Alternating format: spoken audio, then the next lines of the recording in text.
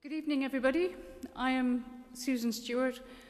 I'm a member of the Gifford Committee and representing the Gifford Committee in inviting you this evening very warmly to the second of Professor Ramachandran's lectures on Body and Mind Insights from Neuroscience. Just wanted to get it exactly right. I'm sure many of you were here on Monday evening and have heard the wonderful introduction given to Professor Ramachandran by our Clerk of Senate, Professor Graham Kai. And I know you haven't come to hear me, so I'm just going to keep it very brief. We are absolutely delighted to have Professor Ramachandran here. He's made such an impact in neuroscience, neuropsychology, in so many areas, in treating Capgras syndrome, phantom limb phenomena, pain, not just in phantom limbs, in, my goodness, his work in synesthesia, his work in neurotheology, and this evening is going to be a delight for all of us. So I'm going to stop at this point and introduce you to Professor Ramachandran.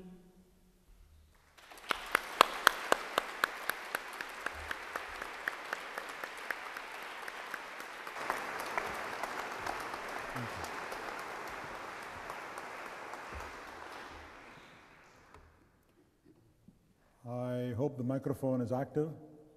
People at the back hear me? Thank you. Well, I'm deeply honored to be here giving the Gifford Lectures and would like to thank the organizers for inviting me. I'm going to talk about the brain, of course, which is made up of 100 billion nerve cells, tiny little wisps of protoplasm firing away. And all your mental life, your thoughts, your ideas, your feelings, your emotions, your passions, everything, even what you regard as your own intimate inner self, has its origin in the activity of these nerve cells in the brain, the patterns of activity. So the pattern of activity more or less represents or symbolizes events and objects in the external world. And the question is, how do you study the functions of the brain? There are many different approaches to studying the human brain. Our approach is to look at patients who have sustained injury to a tiny little part of the brain, a lesion in a small part of the brain, caused by either by a stroke or a head injury or a tumor. And often what happens is there's a very profound but highly selective loss of one specific function, one specific aspect of the mind. And by studying these deficits and correlating them with the structure, you can begin to understand how the normal brain functions and how you might be able to help the patient. So that's our agenda. Now, it's difficult to confront a patient in the neurology clinic, as Dr. Bach would tell you here, one of my colleagues, and not be confronted with some of the most fundamental problems in philosophy, such as the problem of illusion and reality, of truth and deception, of free will and determinism, of mind and body. All of these questions that philosophers usually grapple with, you come face to face with these problems in studying patients in the neurology clinic. And let me give you some examples of such syndromes. One of my favorites, as you all know, is phantom limbs, where a patient has lost an arm or a leg and continues to vividly feel the presence of that missing arm or leg. And a lovely example comes from Lord Nelson, who, as many of you may know, lost an arm in battle with Napoleon, I think, and continued to vividly feel the presence of that arm, a phantom limb, and used his phantom to infer the existence of a non-corporeal soul. He said, his logic was the following. He said, if an arm can survive physical annihilation, survive in spirit, why not the entire body disappear and you still survive the annihilation of the body? Somewhat sort of tenuous reasoning, but quite intriguing nonetheless. Another example, in a sense, the converse, is denial of ownership of the arm. So in phantom limb, the arm is gone, but you continue to feel the presence of the arm. But sometimes you have right parietal lobe lesions. Right parietal lobe is where you construct a representation of your body, or what you call your body image. When that's damaged in the right parietal lobe, you get paralysis of the left side of the body. But in addition, in rare cases, the patient will say, "Doctor, this arm does not belong to me, it belongs to my mother." And there are varying grades of denial, which I can talk about in a minute. And then there's again a related syndrome, but not quite related, and that's apotemnophilia, where a patient, which I discussed on Monday, where a patient does not deny the ownership of the arm, He acknowledges that the arm belongs to him, but says he doesn't want the arm. He says it feels somehow alien or feels he's abhorrent, and so he wants to get the arm removed or amputated. And in fact, about half the patients go on to get the arm removed, amputated. Quite a bizarre syndrome, which Paul McGeer and I have studied, and I described this to you in detail on Monday. And then there is the ultimate denial, which is Cotard syndrome, where a patient doesn't deny merely one part of the body, but denies the existence of his entire body, in fact denies his own existence. It's the ultimate paradox, a person denying his own existence. It's called Cotard syndrome or nihilistic delusion. And lastly, there is God. There are people who claim lesions in the temporal lobes, who have seizures originating in the temporal lobes, who claim that they're in direct communication with God, achieve communion with God. And in fact, some of them will claim they are God. It doesn't imply that God doesn't exist, of course, and we can take this up during discussion. But to me, it's very intriguing. It's first pointed out by Lord Gifford, but even earlier, a long time ago, around the turn of the century, noticed that people with seizures originating in the temporal lobes develop these mystical experiences, profound mystical experiences. So much so that many of these patients refuse to be treated with drugs to eliminate the seizures, saying they'd rather trade, they don't mind having the seizures, but they don't want to have their mystical experiences removed. And that's perfectly understandable, I think. Now, so these are the syndromes I just mentioned: phantom limb, somatoparaphrenia, apotemnophilia, Cotard syndrome, and experience of God and temporal lobe epilepsy. Now, why this happens is an interesting question, and hopefully we'll have some time towards the end of the lecture to discuss it. If not, maybe somebody will raise it during discussion. Now, when I give these lectures, people inevitably in the audience ask me whether, or at least reporters ask me, what my own view is, do I believe in God? Of course, it's a very difficult question to answer. But I think that I've thought about it a little bit, and I think there are several ways of approaching this problem. I don't want to say 6 logical alternatives, but they're not really logical categories, but they're sort of rule of thumb approaches to the existence of God. One, of course, is the belief in a personal God who is involved in human affairs and responds to prayer, at least on occasion, right? So that's the first thing that comes to mind. And then, of course, there is outright atheism, that God, the belief in God is like believing in Santa Claus or the Tooth Fairy. Then there is a belief in an abstract God of Spinoza or Upanishads in Hindu philosophy, or Kant for that matter. And then there's agnosticism, I don't know, and that comes from Huxley. I think the term comes from Huxley, but maybe some of the theologians here can correct me on that. And then there is one less well-known view, which I would like to call complementarity, which has been promoted by Freeman Dyson. That is the notion that belief in the role of religion and humanities and the fine arts and poetry and theology and religion, all of that, complements, doesn't necessarily negate scientific materialism. These are 2 different ways of looking at reality. In the same way that light can be seen as either as waves or as particles, and these 2 views don't necessarily contradict each other. Each view is completely correct in its own right. Likewise, our attitude towards the world, towards religion and God, is not fundamentally incompatible with scientific materialism. Exactly how you would defend that position philosophically, I don't know, but it's an idea that I find appealing, and it's very close to the way I feel about some of these issues. Then there's also ambivalence, and that is one day you're one thing, one day you believe in God, the next day you don't. And I find myself doing this quite a bit, right? But when I'm lecturing to scientists or talking to scientists, I become a scientific materialist, and mysteriously the next day I transform into a person who believes in God. And I don't think such ambivalence is unusual. There's also another category, 7th category if you want, which is simultaneously believing and not believing. And this sounds very strange, but we see it in our patients. We see it in common life, in all of us normal people, but you also see it in patients. For example, I told you about this disorder, somatoparaphrenia, where a patient denies the ownership of his own arm. Sometimes, much more common is a disorder called anosognosia, where a patient, described by Babinski, the French neurologist, where a patient will deny that he's paralyzed. He's got a right parietal lesion, stroke, complete paralysis of the left side of the body, cannot even move, there's no flicker of movement in his left arm, but he will deny that he was paralyzed. He'll say, my arm is doing fine, I can lift that table with my left arm, everything is fine. Now, the interesting thing about these delusions is their highly selective nature. The fact that the person is not just crazy or something, the person can play chess with you, so long as he's not neglecting too much on the left side, or can discuss politics with you, can recite poetry, can do mathematics, everything seems fine, but when it comes to his left arm, he'll say it's not paralyzed, it's moving fine. Now, I saw a patient not long ago in India, just to illustrate the point about contradictory beliefs coexisting in the same person, even though the person has a unified mind in other respects. So this woman, very intelligent lady, I saw her in the clinic about 2 weeks after her stroke. She had been denying that her left arm was paralyzed. So I asked, can you use your right hand? Yes. Can you use your left hand? Yes. Are they equally strong? Yes, they're equally strong, doctor. Okay. Then I raised her left arm towards her. And I said, whose arm is this? She said, oh, that's my mother's arm, doctor. And I said, why do you think it's your mother's arm? Well, it's wrinkled and it's old. And I dropped the hand. Then I said, whose hand is this? She said, oh, it's my mother's arm. But where is your mother? I said, oh, my mother? Oh, she's hiding under the table. Now, the person isn't lying, because she sincerely believes this at some level.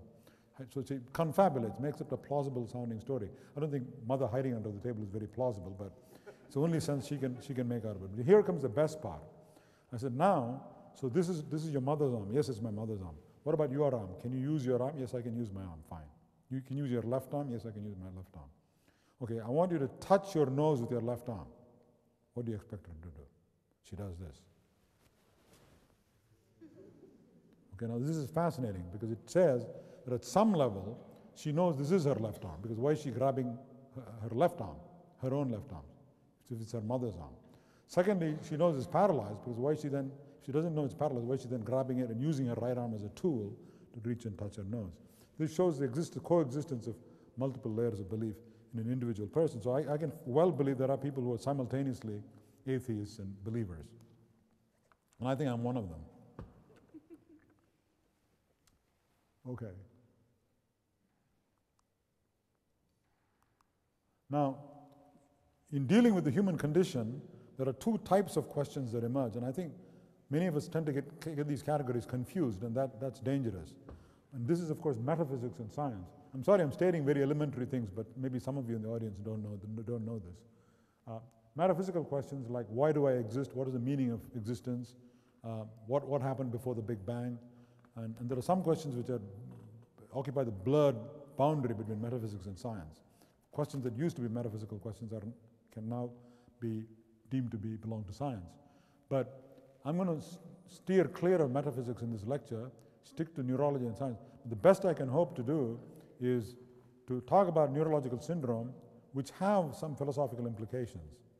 Not the syndromes I already told you about, that will take an entire course to do, but I'm just going to focus on three aspects of the mind. One is a condition called synesthesia, described by Francis Galton.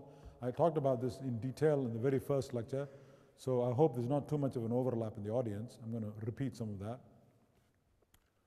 And then I'm going to talk about intersensory abstractions, which humans excel at.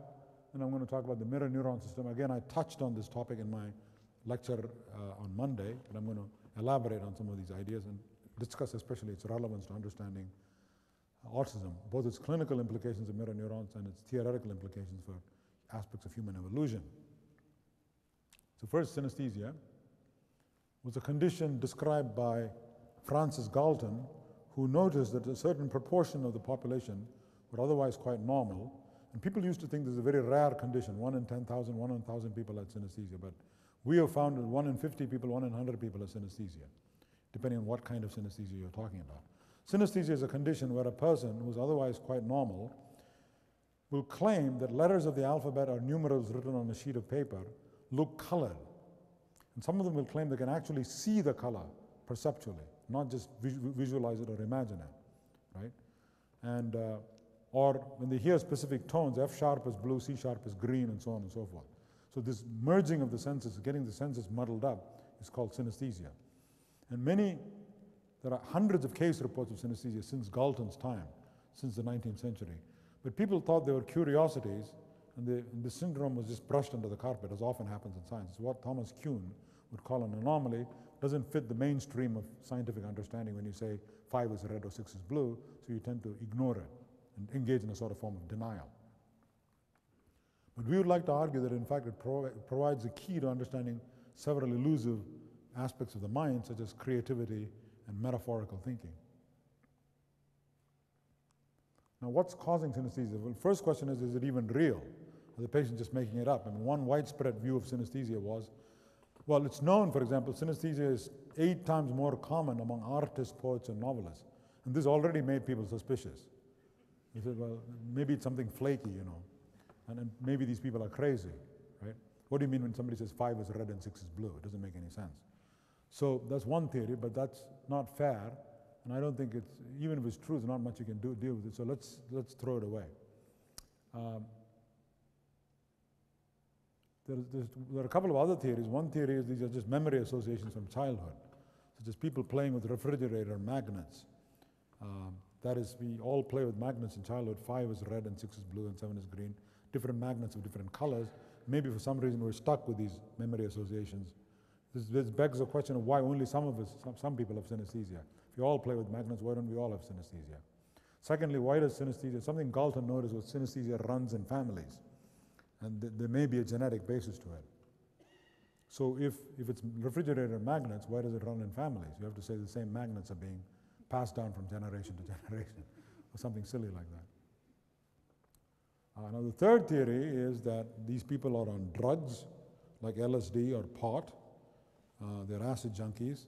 And there is some truth to this because synesthesia is much more common among habitual users of LSD and certain other drugs than in the normal population. But you do see many synesthetes who have never been on drugs, so that can't be an explanation.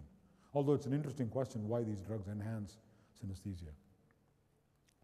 Now the fourth idea about synesthesia, which I think is more intriguing, maybe on the right track, is the notion that these people are being metaphorical. Now, what do I mean by that? Well, what do I mean by a metaphor? Well, let's say you say cheddar cheese is sharp. Well, cheese is not sharp. If you rub it on the skin, it's soft. So you say, well, no, I mean the taste is sharp. But that's circular. Why do you use a tactile metaphor to describe a gustatory sensation, right? And there are many examples of these intersensory metaphors. Why do you use them? But I'd like to argue that I was a bit uncomfortable with the theory that synesthesia is just being metaphorical, because in science, you can't solve one mystery with another mystery. Saying synesthesia, well, that's just a metaphor, doesn't tell you a damn thing, because what is a metaphor? We don't know what the neural basis of metaphors are in the brain. So in fact, what I'd like to do is turn it upside down and argue that synesthesia is a concrete sensory phenomenon whose neural basis you can pin down in the brain, as we shall see.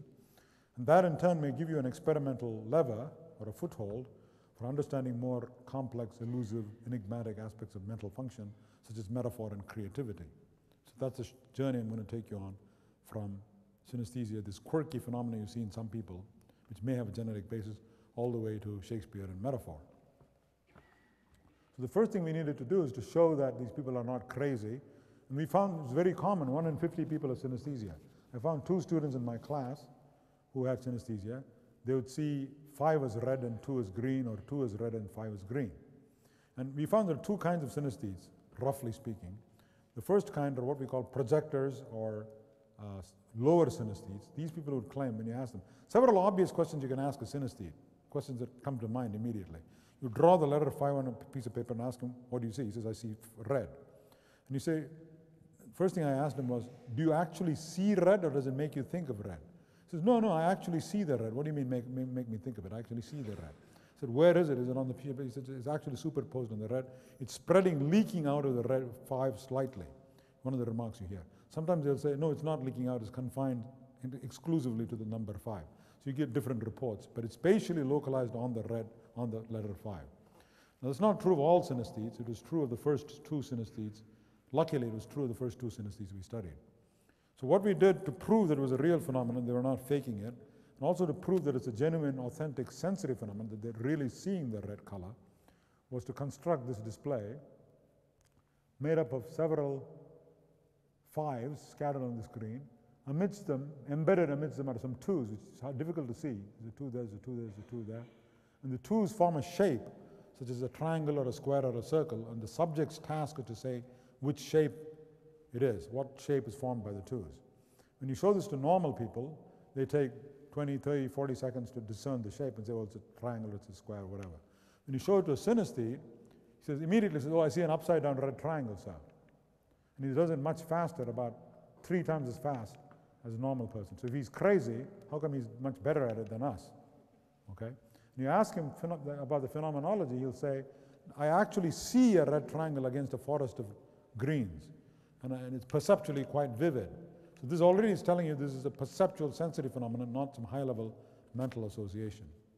But then there's a second group of synesthetes where this is not true, we found, who do say things like, when I see 5, I don't actually see the color there, but I see the color red in my mind's eye. It's not localized spatially to where the number is. I see it in my mind's eye. We call these associators. So the first thought that occurs to you is maybe it's like a memory. So I asked this chap, often you can learn a great deal by just talking to these people. You don't need to do any testing. So I asked this chap, well, what do you mean you see it in your mind's eye? Is it like when you think of Cinderella, when you see a picture of Cinderella, you think of a pumpkin or you think of a chariot? Sorry, what do you call it? A carriage. What is it like that? Is it a memory? He said, no, it's not like that. It's irresistible. I see it in my mind's eye, and I can't see anything else. I can't think of anything else. When I see 5, I see red in my mind's eye. It's not like when I see Cinderella, I can think of a pumpkin, I can think of slippers, and I cannot think of it if I don't want to, and all of that. With 5, I always experience a color red. So there are these 2 types of synesthesia. We thought we would focus on the lower synesthetes because we thought it might be more experimentally tractable. So we said, well, what's causing the phenomenon? And Ed Hubbard and I were looking at brain atlases. Well, there are 2 questions we wanted to answer. First of all, what causes synesthesia? First of all, is it a real phenomenon? We've shown that it's a real phenomenon. Second question, what causes it? What parts of the brain are involved? Third question, who cares? What's a big deal? I mean, you've shown that synesthesia is caused by some mechanism in the brain, but why should I care about this? So I'm going to tell you what are the implications. When you looked at brain atlases, what we found was the color area of the brain, shown there in green, discovered by Samir Zeki, is in the fusiform gyrus. This is where color information is analyzed in the brain. And right next to that, in the red outline, is the number area in the brain, which is analyzing the shapes of numbers. And that was discovered by Stanislaus Dehaene and by Tim Rickard working at our center. And we were struck by the fact that they're right next to each other. Now, what's the chances of synesthesia, of number color synesthesia, being the most common type of synesthesia, and these 2 areas being right next to each other simply by coincidence? We said this is unlikely to be a coincidence. Maybe what's happening in these patients, or not these patients, these people, is that there is some accidental cross-wiring in their brains between the number area and the color area in the fusiform gyrus, so that every time they see a number, they see a color. Now, why should there be this cross-wiring? So our idea was that maybe in the early infancy or in the fetus, everything is connected to everything in the brain. Obviously, that's a gross oversimplification, but it's approximately true. There's a tremendous redundancy of connections. And then there are pruning genes which come and eliminate the excess connections, prune away the excess connections to create the characteristic modularity or specialization that characterizes the adult brain. Now, if there's a mutation in the pruning gene, this defective pruning, then there's an excess of connections in the brain. And if, in addition, that pruning gene is expressed selectively or in a patchy manner, selectively expressed in the fusiform gyrus, which can happen, then you get number-color synesthesia. Every time you see a number neuron is activated, and it spontaneously cross-activates a color neuron in the brain. Therefore, every time you see a 5, you see a color red, 6 is color green, and so on and so forth. We tested this using brain imaging. When you show a normal person black and white 5 or 6, it activates only the number area in the brain. If you show them a colored 5 or 6, I'm talking about normal people, non-synesthetes. If you show them colored numbers, it activates both the number area and the color area, obviously. But if you show a synesthete a black and white number, it activates both the number area and the color area, showing that our hypothesis is essentially correct. More recently, Romke Rolt, who visiting our lab recently, but she has shown independently that, in fact, if you do diffusion tensor imaging, which is an imaging technique that allows you to see actual white matter, the connections between brain areas, in synesthetes you find this greater white matter connecting the color area and the number area than in normal people. In lower synesthetes, in the what I call the projectors, but not so much in the higher synesthetes. So it doesn't get better than that in neuroscience, where you have flaky, enigmatic perceptual phenomenon. People don't even know it's real. You do some very simple experiment. It takes a few hours to show these people are not making it up. They're really seeing the colors. They're not fudging it. And then postulating what's going on in the brain, doing a brain imaging experiment, functional brain magnetic resonance and MEG, showing that the number area lights up the color area in synesthetes, and then showing actual wires between these two areas enhanced in synesthesia using diffusion tensor imaging. Now then your next question is, well, so what? You explain synesthesia. Well, the clue comes from what I said earlier about synesthesia being 8 times more common among artists, poets, and novelists. Now why should that be? So here is a link between synesthesia and creativity. Why should there be a link?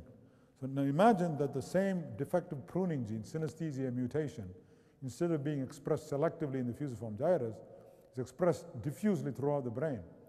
Imagine further that concepts and ideas are also represented in far-flung brain regions, with specific brain regions. Then if you have excessive connections across the brain, it gives you greater opportunity to link seemingly unrelated concepts and ideas, which is the basis of creativity and metaphor. As the example I gave you in my first lecture, where I mentioned the example of it is the East and Juliet is the sun from Shakespeare. It is the East and Juliet is the sun. You don't say, well, does that mean Juliet is a glowing ball of fire? Your brain immediately says, or you say, no, it means she's nurturing like the sun. She's radiant like the sun. She's warm like the sun. She's the center of my solar system like the sun is the center of the solar system. So on and so forth. Your brain forms all the right links. And Shakespeare, of course, was master at this. We don't know if he was a synesthete. Maybe there are Shakespeare scholars in the audience who can answer this. But, so the general idea is this is why the synesthesia gene survived in the general population. Why would 1 in 50 people have this quirk in their brains which makes them see numbers like 5 is red and 6 is blue? To be sure, this does not annoy, people with synesthesia are not annoyed by their condition. They in fact feel their lives are enriched by the synesthesia. They say the world is much more colorful, A, and B, they can remember phone numbers much more easily. Because when they think of a phone number, they see a palette of colors and they say that helps them to actually memorize the phone number more easily. But that can't be why it evolved, to remember phone numbers, right? So why did the gene persist in the population? It would have been weeded out a long time ago by natural selection if it were useless. My idea is that it is a hidden agenda, like the sickle cell anemia gene. The hidden agenda is it makes some people in the population more metaphorical, if you like, or more creative. And that's why the gene is so prevalent. So in other words, when you have the synesthesia gene, because of defective pruning, each word, when you think of a word or idea as being in some part of the brain, a small patch of neurons or a network in a part of the brain, if you have synesthesia, there's a bigger penumbra of associations associated with that word label. And therefore, if you have two words, there are bigger penumbras of association. There's a greater opportunity of overlap between the two penumbras. Like Juliet and the sun, a lot of things different between Juliet and the sun. Juliet is a young lady. The sun is the center of the solar system. They have nothing in common except that they're radiant and warm and so on and so forth. So each word has a penumbra of meanings and neural connections. These connections are more diffuse in synesthetes than in normal people. This is just pure speculation. And so the penumbras overlap more, permitting greater opportunity for metaphorical thinking. Right? Now, consistent with this theory that synesthesia involves early sensory cross-activation, not some high-level memory association, we've done some other simple experiments. One was the brain imaging, other was the psychophysical experiment showing pop-out of the colored numbers against a colored background. Another experiment we did, pardon me for those who have seen it, who has seen this already, by the way? Only about 6 people. Okay, that's okay, good. Or 10 people. Okay, people who have not seen it, can you read anything here? You can't read it, okay. I want to show you what it is by blurring it. Can you read it now? Raise your hands, please. Okay. Or even more blurred. Those of you, can everybody read it now? Okay. If we go backwards, now once you've seen it, it's easier to see, but you still can't see it. You need to blur your eyes, squint your eyes a bit, then you can see it. Now the amazing thing is if you show this picture to a synesthete, to a letter color, synesthetes also see colors with letters, not just with numbers. They say, oh my God, I see colors there. That's red and that's green, that's yellow, that's chartreuse, that's indigo, but there are no letters there. I see the colors, but there are no letters. oh, wait a minute, now I see the letters. Okay, I'm starting to see the numbers now. So he starts inferring the letters from the colors that are evoked. This is very important because what it's showing you is the color evoked by the grapheme, by the letter of the alphabet, happens even before the conscious recognition of the grapheme. That means it must be processed very early on. This is consistent with our physiological observation. General idea is maybe the hidden letters, which are not available to consciousness initially, go and activate the fusiform gyrus, the grapheme area, but this does not reach consciousness, therefore they're not seen consciously. But they nonetheless cross-activate the color neurons here. Therefore, the appropriate color is seen even before you consciously recognize the letters. The subject is actually using the colors that are evoked to infer consciously what the letters might be. Is that clear? So this is direct proof. It's a form of blind sight, if you like. It provides direct proof that the processing of that synesthesia is not a high-level memory association or a cognitive process, that it's an early sensory process, because even an invisible letter can evoke the appropriate color, and you can then use that color to infer what the letter must be. Another example here. One of these is a bit strange or different from the others. Everybody knows what that is? Anybody knows what that is?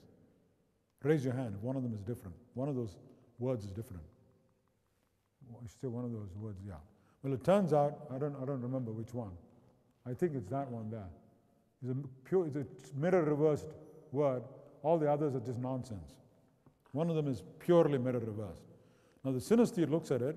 It turns out one of the things about many synesthetes is if you flip the letter left, right, it retains its color. So green, red, if you write it a mirror image version, it's still green. Same holds with other mirror image letters. So the synesthete looks at this and says, oh, that's a word, real word, is mirror flipped, the others are all non-words. And I say, how do you know? He says, well, I see them all colored, these are not colored. These are all colored and they form a word. Now that again is interesting because he's suggesting that the synesthetic colors are evoked prior to the actual recognition of each letter. Now the other interesting observation we made, which is relevant to the philosophical problem of qualia, is that believe it or not, we ran into two synesthetes who are colorblind. Okay, so here is a synesthete who says, I don't see the colors in the real world, or a very restricted range of colors in the real world, because of deficiency in the cone pigments in the eye. But when he sees numbers, he sees the numbers richly colored. He sees colors and numbers which he cannot ever experience in the real world. So he refers to them charmingly as Martian colors, or alien colors. Now why would this happen? Well, my theory explains it very nicely, of course.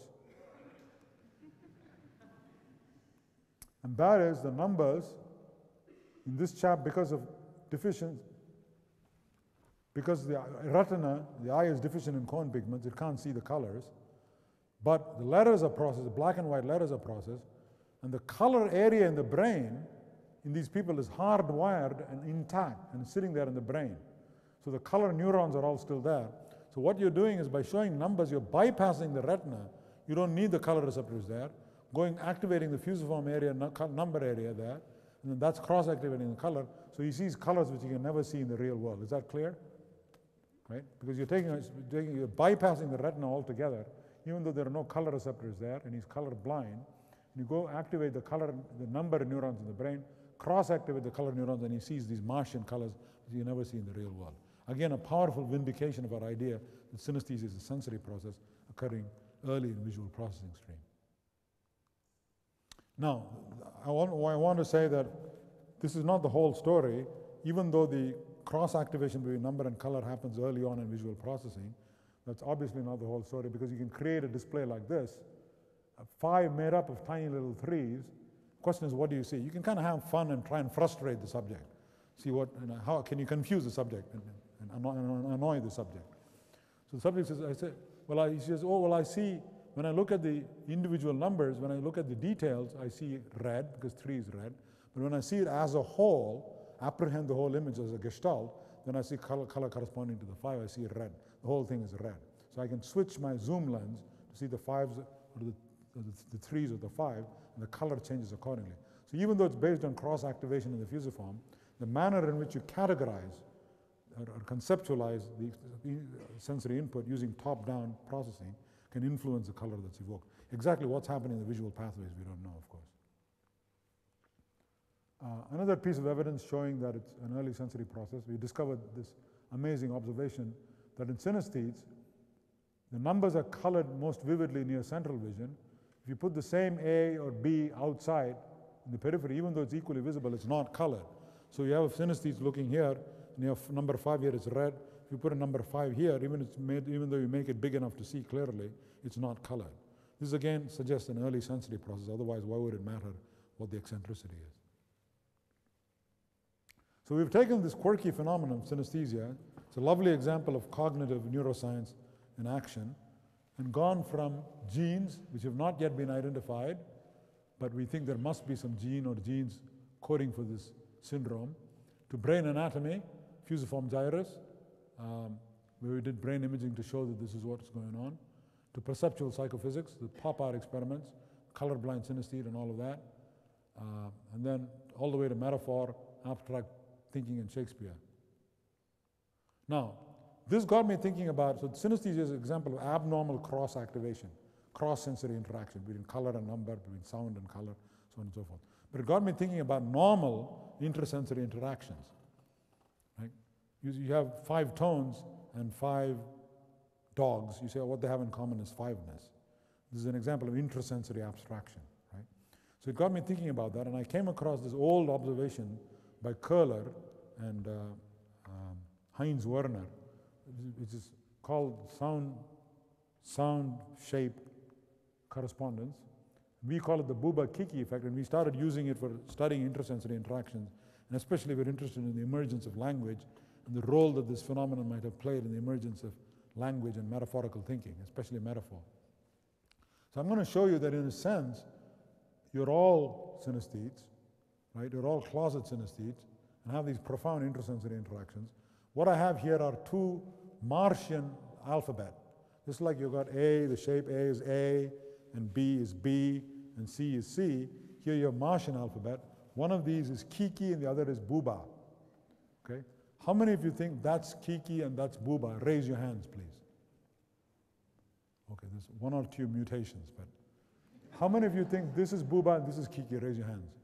All right, 99.9% of you. Okay. Other 2 can come and see me afterwards. Now, why did those of you raise your hands and say that's Buba and that's Kiki? None of you is a Martian. I've never taught you Martian. You've never seen these displays before. Why did you spontaneously say that's Buba and that's Kiki? Well, it's because the sharp inflection of the visual contour here mimics the ki inflection of the sound, ki, the sudden inflection of the sound. Not to mention the tongue hitting the palate and being pulled down was ki. So the brain is seeing the abstracting across modalities. This may sound like a sort of amusing little demonstration, but it's actually quite profound, because what it's telling you is, just think about it. This visual shape kiki is just a bunch of photons hitting your retina in parallel. The sound kiki is a bunch of hair cells being excited in your ear sequentially. The pattern of activity is produced in your auditory cortex by the sound kiki, and the visual pattern being produced in your fusiform gyrus or wherever, utterly dissimilar from each other. And yet the brain extracts the common denominator, the kikiness or the jaggedness of the sound, or in this case, the tongue undulating on the palate, boo-ba, and the undulating amoeboid shape is being extracted by the brain, and therefore this process of abstraction, which we human beings excel at, is being illustrated by this simple illusion. Now, there are 2 other points I wish to make. First of all, this has relevance to metaphors as well, because what is a metaphor other than abstracting across 2 seemingly unrelated things, like Juliet and the sun? One is a young woman, the other is the center of the solar system. They have nothing in common, and yet they do have something in common, and that's what you pull out and call the metaphor, right? And the same thing here, the kiki, the visual shape is a bunch of photons versus a bunch of hair cells being excited sequentially, or the tongue hitting the palate. They have nothing in common, but the brain abstracts a common denominator and extracts it. So it's a form of metaphorical thinking. Now the next question is a fascinating question, and that is, why did this ability emerge? Right? Why do you want to do kiki buba? How did it emerge in humans? And I think it has something to do with our climbing trees, right? And jumping from branch to branch, or reaching out to grab a branch. when you're doing prehension. When you reach out and grab a branch, say the branch is oblique or vertical or horizontal, you have to adjust all your muscles accordingly, produce an appropriate sequence of muscle twitches, and adjust all the joints accordingly. You're going to reach out horizontally, vertically, obliquely. This is all done by the premotor and motor cortex. And the pattern of sequential muscle activation, the neurons to be activated sequentially, is utterly different from the oblique pattern of photons hitting your eye. It's vertical, horizontal, or oblique. The brain, again, has to do cross-domain mapping, abstracting across maps. And that's why this ability evolved in early primates. But once it evolved, and it evolved, I believe, in a structure called the inferior parietal lobule, especially in the left hemisphere. When you damage that lobule, you get a phenomenon called apraxia, where you have difficulty in performing skilled actions. Now, once that lobule evolved for looking at vertical and horizontal shapes, matching photons with prehension and manipulation, muscle twitches, once you have that abstraction module in place, you could use it for other types of abstraction like sound and vision, Puba Kiki, or maybe even things like metaphor and abstract thinking. Now, how do you test an outlandish view like that from treetops to metaphor? Well, you look at patients who have sustained injury to the inferior parietal lobule. Well, first of all, how do you know even what I'm saying is true?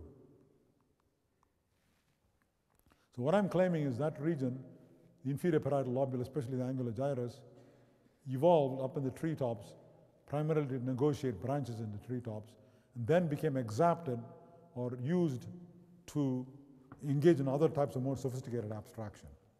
Now, how do we know this? Well, we don't know this directly, but one clue comes from the fact that the inferior parietal lobule became accelerated in its size in evolution, especially in early primates and subsequently early arboreal primates when they started climbing trees, became even bigger in the great apes and finally became enormous in humans, especially on the left side.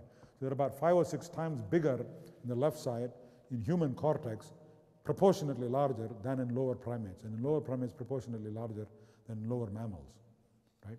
So something underwent accelerated evolution in the last 500,000 years. And when an anatomist sees that, immediately you know it's doing something very important and unique. Not only did it become larger, the left inferior parietal lobule in humans and humans alone split into 2 smaller lobules, one of which is called the supramarginal gyrus, left hemisphere, and the angular gyrus in the left hemisphere. Again, the supramarginal gyrus is involved in performing skilled action. If I ask a patient with damage to supramarginal gyrus to salute, he'll do this. To comb his hair, he'll do this. To hammer a nail, he'll do this, right? So he cannot perform skilled actions anymore. Similarly, the angular gyrus of the left hemisphere is involved in all sorts of things which we regard as being human. She's involved in arithmetic, in counting, in judging left and right, in reading, in writing, all the basics you learn in school. The angular gyrus, I'm not saying it's located in the angular gyrus, but the angular gyrus is playing an important role in some of these abilities. Now the next question, obvious question is, given what I've said about the emergence of abstraction from some of these other abilities like intersensory abstraction, emergence of metaphor, if the angular gyrus is damaged on the left side, if the inferior parietal lobule is damaged on the left side, what happens to your ability to comprehend metaphors? So we found several patients, 4 patients, many of them actually were from India, and the patient had difficulty in calculation, as many of these patients do, but he was otherwise fine. His speech was a little bit impoverished of words, difficult finding words, but perfectly intelligent chap, discussed politics with me, played chess. He was in fact a physician, and he had developed damage to the left angular gyrus. We did brain imaging and showed that, and did some clinical testing. And we asked him, all that glitters is not gold, what does that mean? Can you explain what that means? All that glitters is not gold. And he said, well, it means that if something is shiny and yellow, it doesn't mean it's gold, it could be copper. And I said, well, I know that, but does it have any deeper meaning? He said, yes, because when you go to a jewelry shop, you have to be very careful.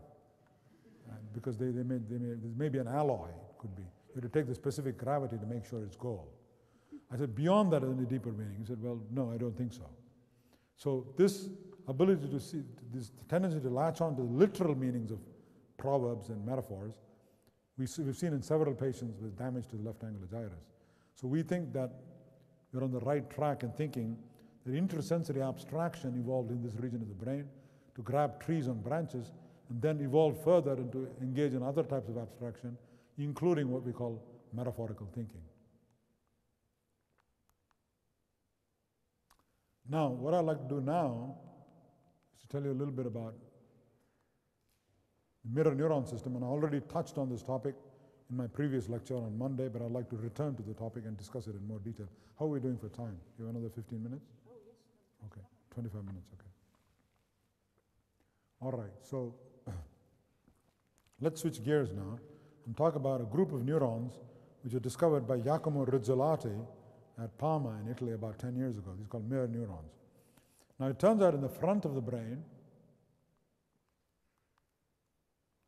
the premotor cortex, roughly in the region of the Broca's area in humans, but in monkeys in the premotor cortex, and also it turns out in humans, there are cells which send out motor commands for you to perform specific actions. So when I reach out and grab this bottle, cells in my premotor cortex and motor cortex are firing away. These are called motor command neurons, and they're orchestrating the precise sequence of muscle twitches required for me to reach out and grab that bottle.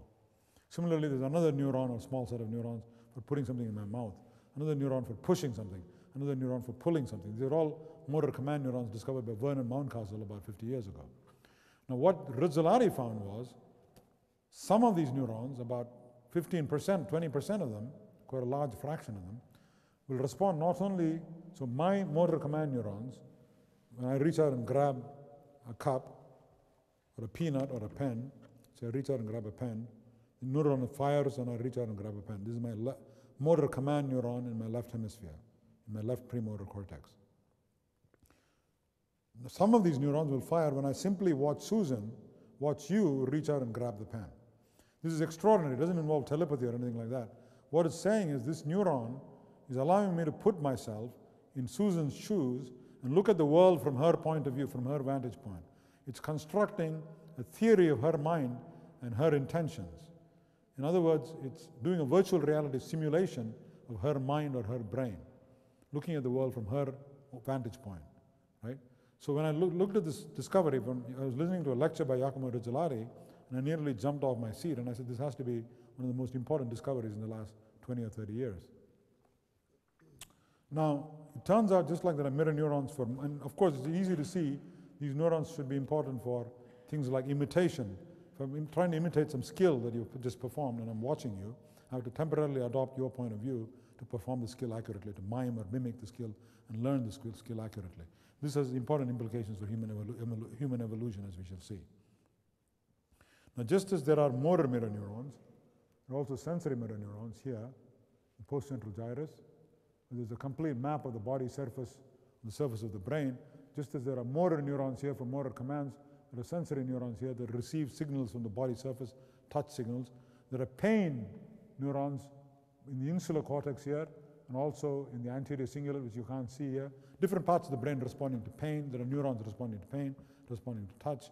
This has been known for over 50 years, but what some people have observed in the last 5 years is there are sensory mirror neurons, just like there are motor mirror neurons, which fire. So when my peanut grabbing neuron or pencil grabbing neuron fires, when I watch Susan reach for a pencil, the neuron is telling higher centers in the brain, look, the same neuron is firing as would fire if you reach out and grab a pen. Therefore, Susan is reaching out and grabbing a pen. It's allowing me to read her intentions.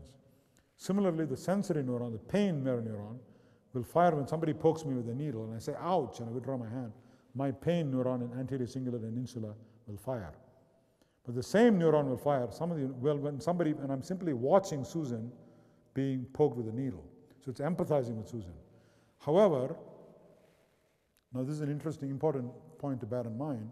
Even though the same pain neurons are firing, or a fraction of them is firing, when somebody pokes Susan and I'm simply watching her being poked, as when I'm being poked, I don't literally feel her pain. I don't say ouch and withdraw my hand. So even though the mirror pain neuron or mirror touch neuron is saying, in effect, look, the same thing is happening to Susan as would happen to you if you were poked with a needle, therefore empathize with Susan. Did I say that too fast? So there are neurons in my brain, in the sensory regions in my brain, which fire when somebody pokes me with a needle, my thumb. So they say, ouch, you're being poked with a needle. Some of these neurons will fire, same pain neurons will fire when I simply watch Susan being poked, and they fire. So why don't I say ouch and withdraw my hand, right? The answer is my skin is intact, and this intact skin, receptors in the skin are going and informing my brain, these pain centers in the brain, look, don't worry, you're not being poked. So by all means, empathize with Susan, but don't literally feel her pain, right? So this neuron, this input, sensory input is going and vetoing, partially vetoing the output of the mirror neuron system and saying, don't literally feel her qualia. So guess what happens? To test this theory, we just looked at a patient who had an amputation, looked at a patient with a phantom limb. And in 100 years of research in phantom limbs, nobody had observed this simple thing. When a patient with a phantom limb, let's assume I'm the patient with a phantom limb, I simply watch Susan being poked with a needle. I feel the poking needle in my phantom limb and I say, ouch, right? You can do it any number of times. We've seen it in lots of phantom limb patients. They literally experience other people's sensations. We call this hyperempathy syndrome, and we therefore call mirror neurons Gandhi neurons, okay? Because look at what these neurons are doing. They're dissolving the barrier between you and other human beings. The only thing that's really separating you from me, from Susan, is the bloody skin. Remove the skin, our qualia start merging into each other, our minds start melding with each other. This is the mainstay of many Eastern religious traditions, that the distinction between yourself and somebody else's self is to some extent arbitrary. Right? Now, this is the theoretical implication or philosophical implication. It also has practical implications. I think that's true of many of the things I've been telling you about. The practical implication is the following. If Susan is poked with a needle, I feel it in my phantom, and I say, ouch, and withdraw my phantom. This is absolutely useless, although it's telling you something important about the brain. But one of these patients went home and telephoned me the next day. Now, in phantom limbs, one of the things, first of all, those of you who don't know what a phantom limb is, when you remove an arm, amputate an arm is lost in a car accident, in a crush injury, patients continue to vividly feel the presence of that arm. It's about 99% of patients will feel, it's not a rare condition, will feel the phantom, will feel the presence of an arm. It's called a phantom limb. And in about 2/3 of patients, there's excruciating pain in the phantom, often localized to one part of the phantom, the hand or the thumb or the elbow. And sometimes the pain is so severe the patient will contemplate suicide, on rare occasions do commit suicide. Right? So it's a very serious clinical problem. And there's no known treatments, except we devised this treatment using mirrors, which I mentioned on Monday. I'm not going to repeat it today. But here's another treatment. The patient phones me over the phone and he says, look, sir, Professor Ramachandran, you know, you showed me the other day that when you massaged your own hand or poked your own hand, I felt the poking in my phantom hand, and I could feel the pain. Well, guess what? And I said, what?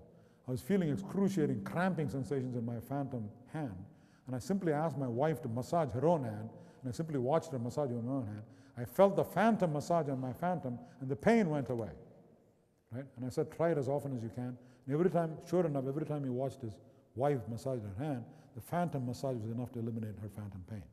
Now, we've not done this on a systematic clinical basis like we did with the mirror, but it surely deserves further investigation. Because even simpler than the mirror, you just have to look at your wife and have massaging herself when you experience relief from phantom pain. Now, that's the clinical implication of this observation. Theoretically, the philosophical implication is this dissolution of barriers between your qualia and my qualia. Then there are other theoretical implications for understanding emergence and evolution of the human mind. Now, there's this debate about whether there's any single characteristic that makes us uniquely human. Obviously, we are special in many ways.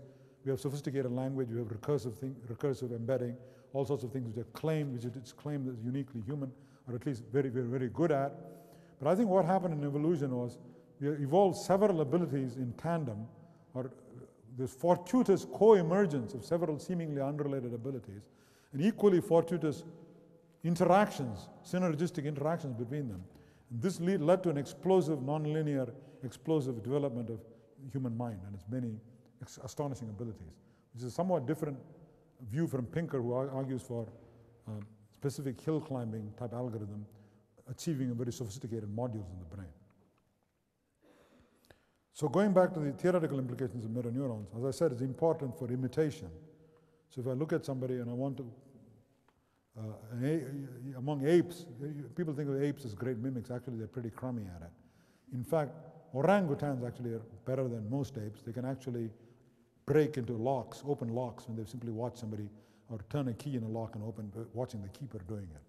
So if we get destroyed in a nuclear holocaust and there's an isolated colony of orangutans somewhere in Sumatra, they may well inherit the earth because they're very good tool users. But going back to mirror neurons, obviously one of the major advances in evolution took place about 100,000 years ago, 80, 90,000 years ago. It was a great leap forward. The sudden emergence of shelter, emergence of sophisticated multi-component tools, emergence of ornament, clothing, all of this took place relatively rapidly. It's been called the Great Leap Forward. Why did this happen? Well, what happened in evolution, as most people here would probably know, in human evolution especially, was that something which, let's say a polar bear, to evolve a fur coat must have taken 200,000 or 300,000 years through the painful, laborious process of natural selection. But a human child watching his mother slaying a polar bear, maybe the mother accidentally saw a dead polar bear in the first instance, started lying next to the dead polar bear for warmth, then realized you could skin the polar bear and put it on, then realized you could actually kill the polar bear, and then, kill the polar bear and skin the polar bear and wear the skin. And a human child watching this on 1 or 2 trials learns this by deploying a sophisticated mirror neuron system. So evolution suddenly became Lamarckian. All of a sudden, it's no longer Darwinian, no longer based on selection of genes, but suddenly, thanks to the advent of a sophisticated mirror neuron system, it became Lamarckian. The use of fire, for example. So any one outlier, an intellectual outlier or genius, discovers the use of fire, immediately it's transmitted in one generation, not across 100 generations, through progressive accumulation of genes, but in one generation to the offspring, and laterally to other people in the peer group, and then spreads immediately. This is the dawn of culture and the dawn of civilization. Okay. One final clinical implication of mirror neurons,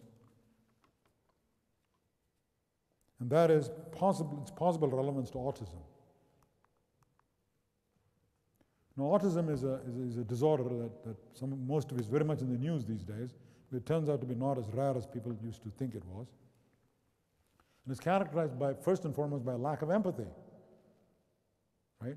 Lack of emotional empathy. Lack of theory of mind, inability to take another person's point of view. It's one of the most characteristic symptoms of autism. Inability to engage in pretend play. Most normal children will pretend he's a Superman or it's He-Man. There's an action figure or a toy, can temporarily put his mind inside that action figure, look at the world from the point of view of that action figure. It's a rehearsal for adult role play, right? Autistic children don't do that. There's an impoverished language, as you all know, and there's great difficulty with imitation and learning through imitation. Now, what does all this remind you of? Anybody? Obviously, mirror neurons. When I first heard Giacomo Rizzolatti giving a talk 10 years ago at a Society of Neuroscience meeting, I jumped off my seat. Eric Alschuler, my postdoc, was sitting next to me, and I said, my God, this explains autism. How can it be that precisely the same list of symptoms you see in this autism are precisely the same properties of mirror neurons? And there are other theories of autism, by the way. One of my eminent colleagues, Eric Kursain, who's very eminent, but I disagree with him, he thinks that the main culprit is the cerebellum, because you do see lesions in the cerebellum in autism. But you don't see, if you look at a patient with cerebellar damage, even a child with cerebellar damage, you don't see any of the symptoms of autism that I've listed here, except the mild ataxic gait. You don't see any of the other symptoms. Conversely, if you have an autistic child, you don't see any of the typical damage, signs of cerebellar damage like intention tremor, ataxia, and any of the other signs. So why would you need to invoke cerebellum? On the other hand, there's a tremendous overlap between the symptoms of autism and the purported properties of mirror neurons. So we have this idea, we went and tested this immediately using EEG, which is easy to do at that time, 10 years ago. And sure enough, we found deficits in the activity of the mirror neuron system and proposed the shattered mirror theory of autism 10 years ago. And then Lindsay Obermann, another graduate student of mine, joined my lab 3 years later, and she conducted a large-scale study on about 20 autistic subjects, showing exactly the same thing, impoverished mirror neuron activity. Since then, there have been at least 7 or 8 studies using functional brain imaging in autistic children, showing a deficient mirror neuron system. I should add, there is one study which claims that the mirror neuron system is completely normal in some autistic children, so you can't explain this. This doesn't bother me because it's 1 out of 7, A. And B, you have to bear in mind that this kind of heterogeneity is quite common in neuropsychology. It could be in the children he tested, it's not the mirror neuron system itself that's deficient, but the target zones in the brain. It produce exactly the same symptoms as autism, right? This is diabetes can be caused by deficiency in insulin, it can also be caused deficiency in the target receptors on the surfaces of cells. So similarly, there may be a heterogeneity in autism. But I think there's compelling evidence now. I would say the evidence is compelling but not conclusive that the deficient mirror neuron system is the cause of autism. There's a group in Australia who are actually artificially trying to stimulate the mirror neuron system with transcranial magnetic stimulation and claim to relieve some of the symptoms in autism. So it may pave the way towards novel therapeutic approaches. Now, I think I'm going to stop there. I just want to say mirror neurons, we talked about clinical implications, theoretical implications, imitation learning, the dawn of civilization.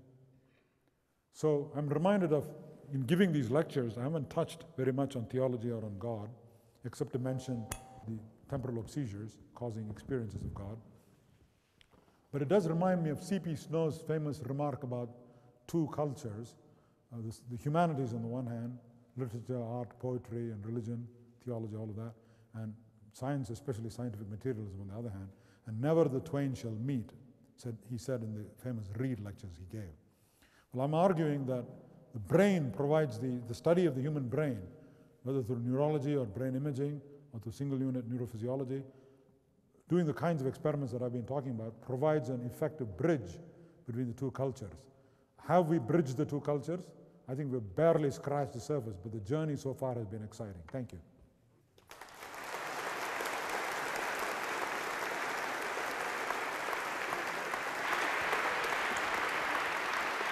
Thank you very much.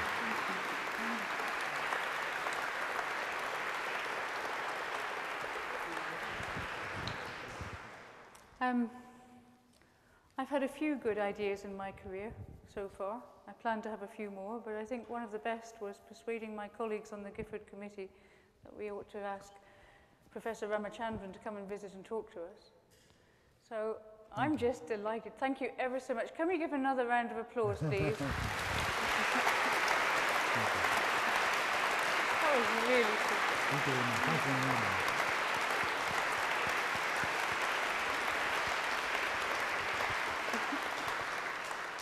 Now the plan is that we're going to have lots of time for questions, and after some questions I'm going to invite the current chair of the Gifford Committee to come and give a vote of thanks. But now I'm going to open the floor up to questions. We have the first one here. We're going to stay.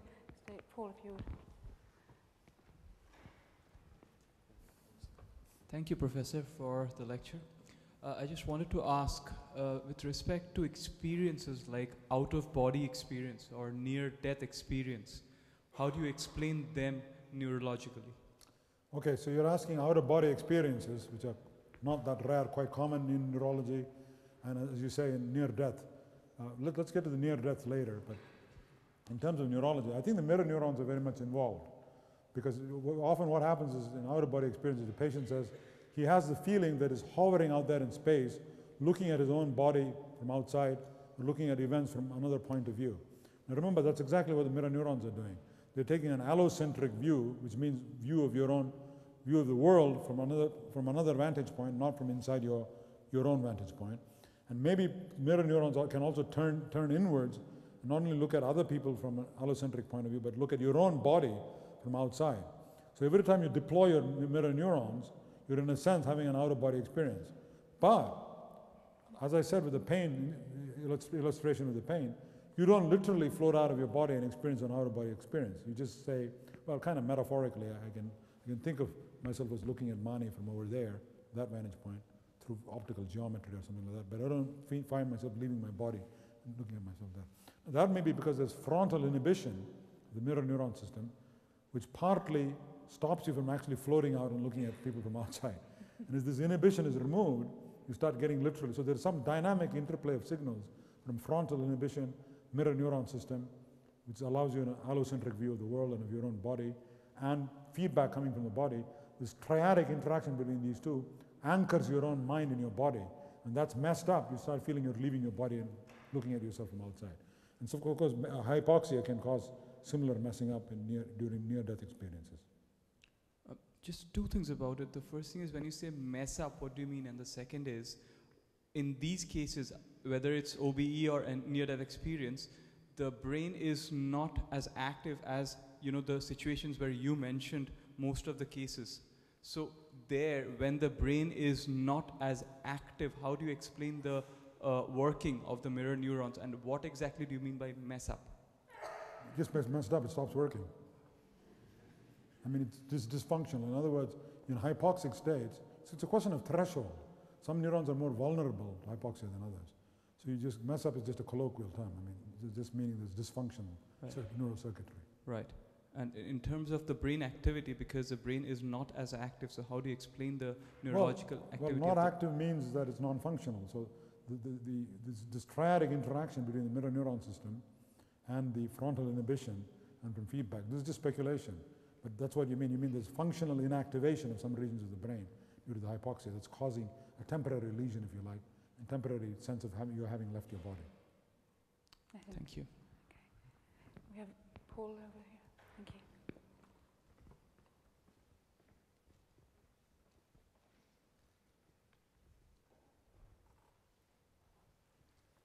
Thank you.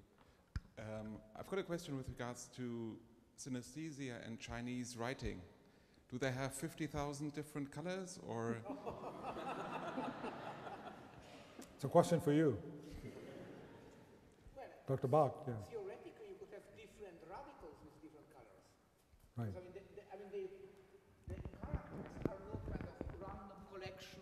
the characters are not random collection of strokes, as we might believe, but they are put together from different radicals. It can be 2, 3, 4, and so on.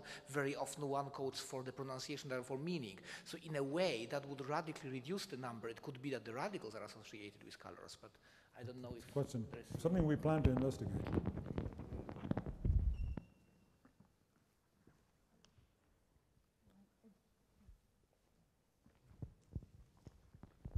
Thank you. Going back to Kiki and what was the other one? Buba. Buba. You took us immediately to leaping from tree to tree. At what point did primates start to, if not use language, make sort of sounds of warning and so forth? Because could a simultaneous or alternative explanation be to do with onomatopoeia? Yes. You, the creature, want to signal or express that there is a running stream, yes, or there is the wind in the trees, or there's something that makes a certain, and that's how the association with, for us, the kikis and the boobas, the language comes. Yeah, it's a very fascinating question.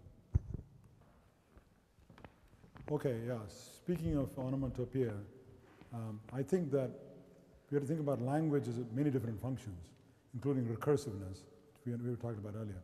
But I think an important aspect of language is the acquisition of words, an extraordinary range of words that the human brain has, vocabulary. And how did this first emerge, these words? Did we all sit around the fireplace and say, banana, let's all say banana, a bunch of ancient hominids? Of course they didn't, almost certainly, right? So this is the Sagerian theory of language, that in fact the link between word and appearance is arbitrary. Sound of the word, what is pig or dog. There's nothing dog-like about a dog. It's called kutta in Hindi, and nai in Tamil, and shen in French. So these words have nothing in common, right? But what I'm arguing is we go back in time, the ancient proto-words, they may in fact be onomatopoeic in origin. And this Buba Kiki effect supports that idea. So for example, we say, if something, your foot sticks in mud, you say trudge, sludge, smudge, fudge. It's all about the tongue. So there is this Buba Kiki-like abstraction going on. So there are many examples of this sort of thing. I can't think on the top of my head, I can't remember, but there are dozens of examples. So once you've got these proto-words in place and approximate syntactic rules, then of course you can start diversifying the words. And then they start acquiring the Sagerian quality. Does any of this make sense? Yeah. But initially, yeah, sorry. I just wanted to say, I mean, just to link it to your example with Chinese characters, you can find very nicely exactly the same evolution. I mean, the early Chinese characters were practically exactly like, sun was put like sun and moon, and then with time they assumed more abstract meaning and were put together. So in a way, we can practically see exactly what you describe for what we cannot trace for the evolution of the spoken language. We can see, in fact, an evolution of the written language in China. It's only a partial answer, I'm afraid, but. We have Paul's beside this one, and then the person with the hand up in there, Ruth, in the middle. Right, 10 up. Keep going, there we are. So Paul, if you... Thank you very much, by the way. Thoroughly enjoyed the talk. I just wanted to ask, in relation to the joining of the two cultures, the bridging of the two cultures that you mentioned, a similar argument is being made by one Sam Harris, who argues for a sort of moral objectivism. He argues that science and the understanding of the brain, if consciousness could be considered the basis of morality, then the study of the brain is the way paving forwards the way for a sort of objective morality. And I was just wondering what your views might be on that, and if you share similar views. On an existence of an objective morality. Or moral objectivism to sort of... Yeah, I mean, that goes all the way back to Kant and moral imperative and all that. I mean, basically... I don't know how brain science is going to solve that. It's going to enrich your understanding of morality, but and of course, without free will, there is no morality. And lots of books have been written on free will being an illusion. It's not something I've thought about in depth, but my gut feeling is there is absolute morality, but I can't justify it. And there's nothing you learn in neurophysiology that's going to make any difference, I think. Fair enough, thank you. I mean, my colleague Pat Churchill would completely disagree with what I'm saying, but that makes me more sure that I'm right.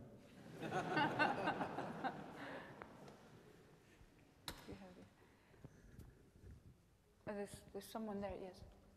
Yeah, I'm interested in this idea that at least some forms of synesthesia might be due to less pruning in early development, because I believe most of that kind of pruning happens postnatally, so in the first few years of life. Yeah. So that would imply that perhaps all of us as babies and toddlers were all synesthetes.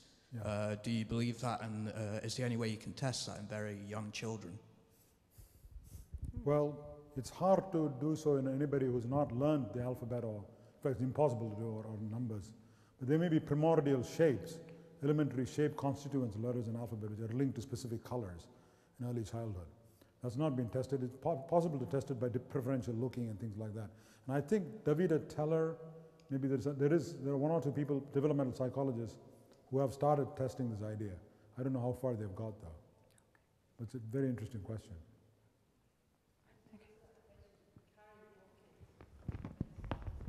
Hang on.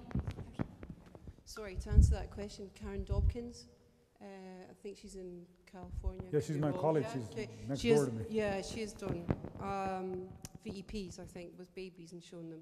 Most of them are synesthetes. Well, I don't know if I'd use the word synesthesia for that. They're more cross-modal interactions. Yeah, they haven't.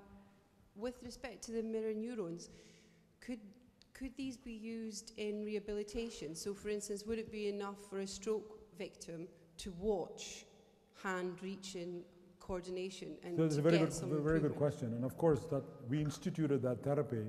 So the question is, can you tap into the mirror neuron system to accelerate recovery from stroke?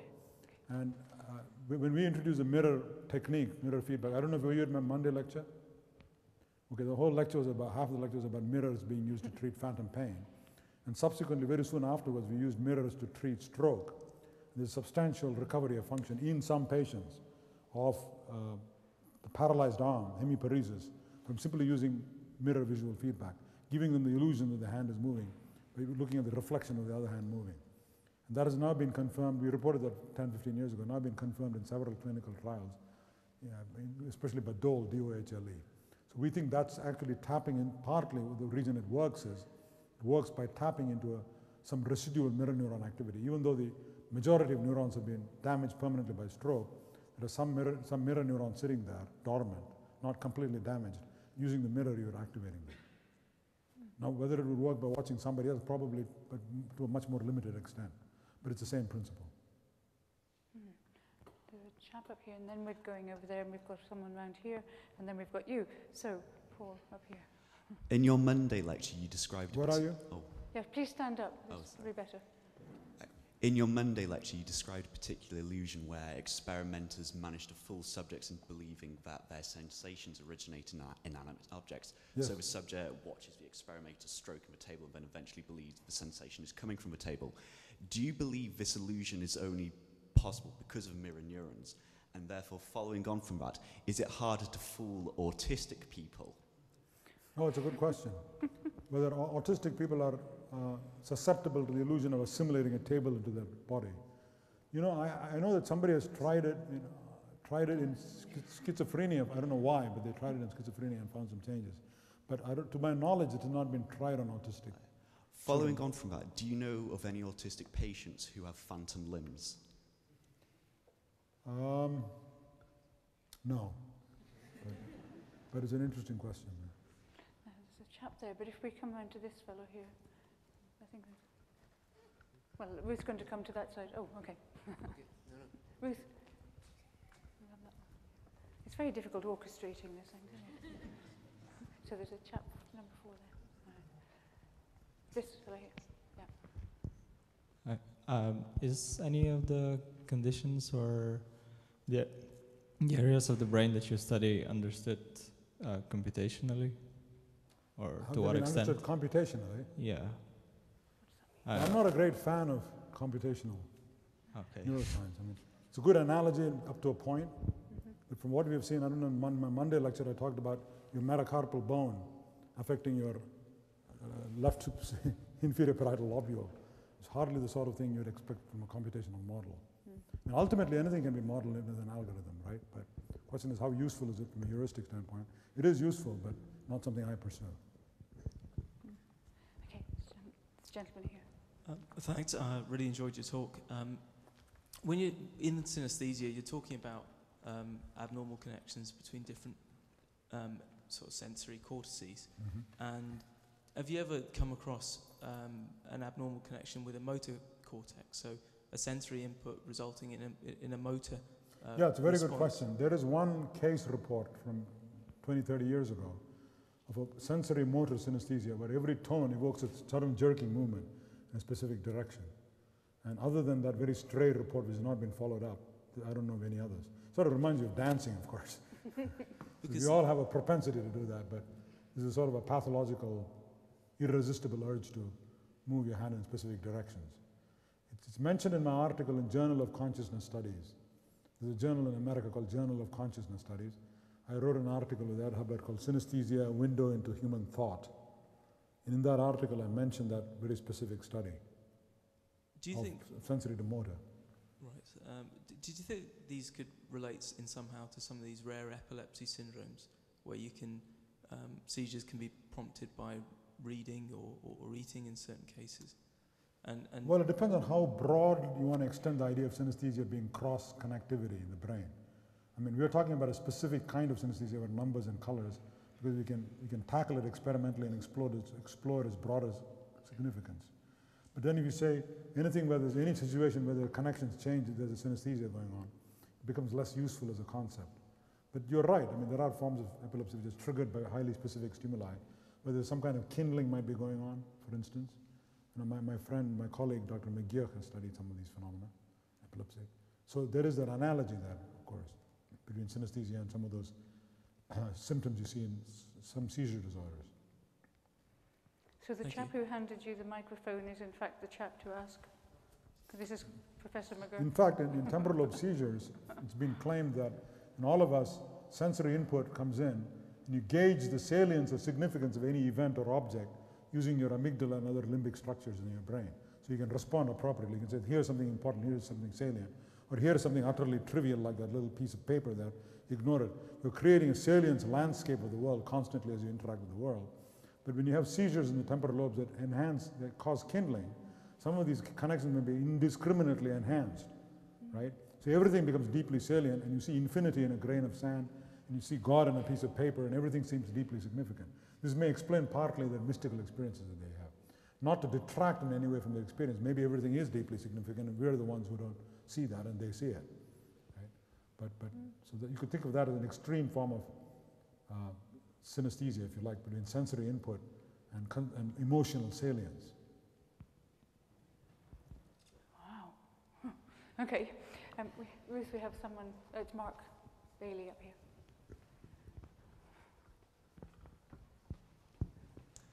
Hi, thank you. I was going to ask a morality question, but I think you were warning us off doing that in one of your previous answers. So I will ask another question instead, unless you insist.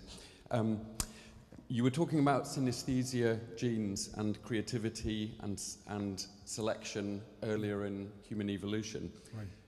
You talked about the great step forward as happening somewhere in the region of 100,000 years ago, at least as left in the archaeological record. The last common ancestor of all humans lived about 200,000 years ago, and most of our common genes in the population come from before that time. So I think you'd have to argue that creativity itself has to have been important, if it drove anything in human evolution, long before the evidence shows, at least a couple of 100,000 years ago. So my question is, back then, what was so important about... I'm sorry, the question is very clear, but could you still repeat? Okay, I'm imagining... I got to the part about the creativity gene, but anyway, repeat the whole thing, sorry. Okay, I'm imagining a situation where creativity was important enough to act as a selective force in human evolution long before 100,000 years ago. Okay. Maybe 200,000, maybe 500,000, I'd argue even longer. Right. So the question is, what was so important about creativity back then? Okay. And how important was it as a selective force, potentially? Right. Well, I think there are two separate issues here. One is creativity and synesthesia genes, and how they may have emerged, and what uses creativity. That's that set of questions. Other set of questions is mirror neurons, an abstraction, which doesn't necessarily have anything to do with creativity, but with imitation learning. So imitation learning causing an accelerated Lamarckian evolution may have taken place 100,000 years ago. Creativity and creativity genes may have independently evolved 200,000 years ago, as you point out. But why it evolved, I left it out of my talk, and I have no idea. Your guess is as good as mine. I mean, it's kind of intuitively obvious why it might have been useful, but not in any detailed manner. It's a very good question. Okay, it looks like we have 1, 2, 3, 4, and 5, and then we have to be, no. So, Ruth, you have someone beside you? Yes, here we are. Okay, in relation to the early portion of your lecture, you argued that synesthesia was a product of the lack of pruning of excessive connections in the brain, which result in the cross-modal phenomena that you see in synesthesia. And you argued that this related to metaphor, because metaphor uses cross-modal... Not necessarily cross-modal, but cross-domain. Yeah. So I would argue that this could relate to autism, and because yes, I see what you're saying. Yeah, because the relation of one of the key symptoms of autism is the inability to understand things like metaphor and sarcasm. And in fact, in one of your slides, the list of symptoms for autism was an inability to perform pretend play. Which it could be argued, pretend play in itself is a form of metaphor, an early form of metaphor. That's a very good point. You're making additional links between mirror neurons and metaphor and that sort of thing. Could there be an issue of hyperpruning in early infancy that contributes to deficits in autism? Well, I like your first idea that maybe defective pruning is also seen in autism. They would be bad at metaphors, and it's well known clinically. Many of them are bad at metaphors. So in addition to all the other symptoms I listed there, one of the additional symptoms I should add there, consistent with the idea of defective pruning, is the fact that they're bad at metaphor. But then the corollary of that, you're saying that there may be hyper pruning as well? Yes, yes. It's an empirical observation, or you're saying you're predicting that? It's just speculation, but... Well, on that note, it turns out that some autists actually engage in excessive mimicry. It's always been a puzzle. Why is it some of it fits with what I'm saying, but some of them actually engage in excessive mimicry. I don't know if that fits what you're saying. Sorry, I have no comment on that. It's a good point you raised. We have to hand this back, and then we have this chap here. And I think we probably have time, we probably don't have time for 4 more, but we're going to take, we have at least 2 more questions. People have had their hands up, and I'm going to, so please go ahead, sir. Hi, in your first lecture you mentioned the homunculus problem. Homunculus problem? Yeah. Can you talk a bit more about that? How comes that biological matter can create consciousness? How do you explain that to yourself? Somebody else asked me that question in the second lecture, I think. Yes. Yeah. How do you, I believe consciousness arises in the brain. Well, obviously, as a person studying brains and neurology, I believe that it has something to do with mental phenomena. But you know, the whole idea of localization, I think, breaks down. The idea that is mind localized inside the brain, I think is very misleading because our language is not refined enough to address those questions. It's a bit like saying you could adopt the view, that metaphysical position, that consciousness is like time, another dimension. People have suggested this. And each individual person is like a clock, and you don't say time is localized on the clock, even though the clock is monitoring the passage of time. You don't say time is inside the clock somewhere, let me look for it. So likewise, it could be that consciousness, to argue that consciousness is in the brain may be misleading, but clearly it's correlated with brain activity. What we're trying to ask is there anything lawful about this correlation? Discovering those laws is what we do in neuroscience and psychology. But yeah, I believe that brain activity is involved in consciousness, but that's about as far as I'm willing to go. I think that's very brave to go that far. Now we have one here. Okay, I'm just going to come in quickly first. We had a question from an audience member who's had to leave, and he says, thank you for your very inspirational lectures. You mentioned synesthesia did not distinguish between a number and its mirror image, but your 2 and 5 are exact mirror images. Ah, yeah. Fatal question. Well, what I have to say is that it varies from synesthete to synesthete. So, you know, they're not all made equal. There are a lot of similarities, but sometimes it's individual synesthetes. The mirror image of the letter fails to evoke the color. It has a completely different color. But in some of them, it preserves its color. That's a very good question.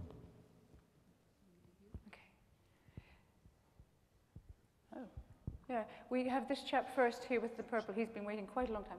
And then we have a lady with the yellow, because she's been waiting a long time. And then we have you, and I'm afraid that will be the final question. I do want to give as many people the opportunity, but I think we also have to call it a day. So. I'm aware that you're not terribly keen on questions about morality, but I'm I'll sorry, try and I didn't ask hear this anyways. I'm aware that you're not terribly keen on questions of morality. Oh yeah, okay. But this is a practical aspect, so maybe. Practical.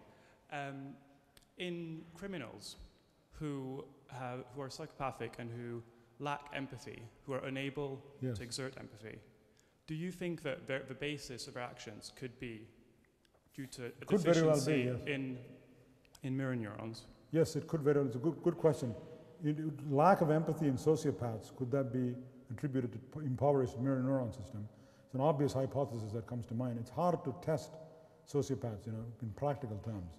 That's why the only reason we haven't pursued it, but somebody ought to pursue that line of reasoning. And do you think there's a potential for rehabilitation as well, and maybe? Well, I'm not sure. I mean, I've told you in autistic children, people are now doing transcranial magnetic stimulation to enhance the activity of mirror neurons. People also tried biofeedback to enhance the activity of mirror neurons. So some such procedure might help sociopaths.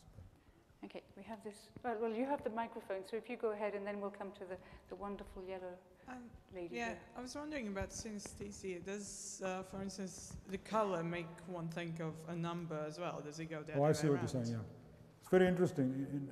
You get numbers being colored, and if it's cross-activation between these two areas in the brain, do you see colors evoking numbers? Question. The answer is 19 out of 20 times you never see that. That's a funny way of putting it. It's very, very rare to see colors evoking numbers.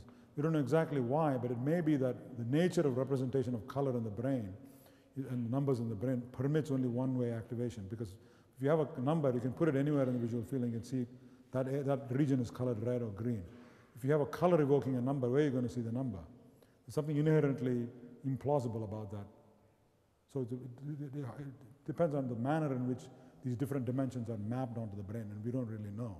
and may confer a unidirectional tendency in the phenomenon. It's not saying much, but something along those lines. Okay, we have one final question from the lady in the yellow. Please stand up. Hi, I just had a question about the concept of instinct. Like, I was wondering how neuroscience explains or defines it. Is it related to your past experiences or what you would like the future to be like? Well, an instinct by definition is something that's hardwired, usually quite a simple response to a stimulus in the environment. That's the original definition of an instinct. It comes from ethology. So it's by definition nothing to do with the environment or interacting with it. It's something that's hardwired by genes. The only trouble is people now think instincts underlie a lot of very complex phenomena. There's language instinct. There's the title of a famous book called The Language Instinct. But that's a very controversial topic. Okay, could I, thank you very much, Professor Ramachandran. I'd like you, please, to wait, everybody, for we're going to be a vote of thanks, and that was wonderful. Thank so you. if you would like to join us. There we are. My name's David Jasper, the chair of the Gifford Committee. When Susan suggested that we invite our speaker this evening, there was no hesitation whatsoever in the committee. We readily acceded to her suggestion. We rapidly discovered, of course, that he was listed as one of the most influential people in the world today in Time magazine. His honours go on and on. When I began to read his CV, I discovered, so we have one thing in common, that we're born in the same year, and we're exactly the same age, you and I. However, as I read further in your CV, this was an exercise in humility for me, because I discovered that your achievements went far beyond anything I could possibly imagine in myself. We have one of the most distinguished minds in the world speaking to us this evening in Professor Ramachandran. That, I think, has been patently obvious to all of us. At the same time, he has recently commented that science should be fun and that we should recover and retain in our work a sense of fun. And we've seen in our Gifford Lectures this year how, in fact, things that are most profound and important in what it is to be human can also be accessible to all of us lesser mortals, and also fun. I'm sure that Lord Gifford would be absolutely thrilled at the lectures this year. These are exactly what he wished in his will these lectures should be. We have heard this week much, quite simply, of what it is to be human in a way that draws together the many disciplines that a university represents. It just remains for me, sir, to thank you from the bottom of our hearts for all you've done for us and all you've said for us, and for coming to be with us here in Glasgow. Thank you.